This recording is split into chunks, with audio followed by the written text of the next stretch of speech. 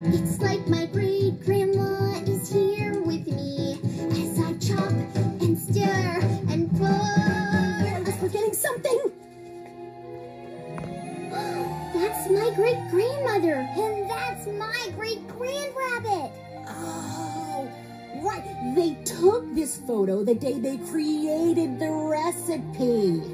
It was a chilly Sunday afternoon. Wait, or was it Saturday?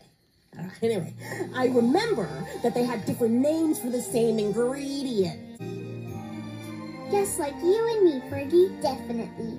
You're the best friend a bunny could ask for. And I think our potato dish is the best in Wonderland. Our potato dish is pretty wonderful.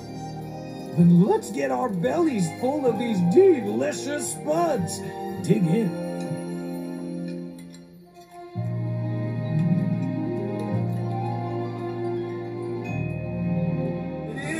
Your great-grandmother's root cellar. My hurt! Oh! But I bet you aren't interested. Cheshire, this is exactly what we need to finish our recipe today. It is? Hold the scone. Is this map in some secret Wonderland language? It does seem a little curious. And the flamingo mallet. Hop and haberdashers, there! It's my great-grandmother. At her root cellar. Under my tree.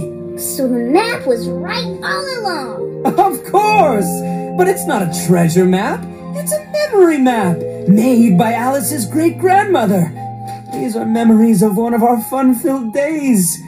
We flew kites at the beach, played croquet at the palace, and then went to my tree to make the root cellar. Oh, I just... Forgot to remember? Yes! Oh, thanks for helping me get there, Alice. My great-grandma drew this memory map because it was a day she never wanted to forget.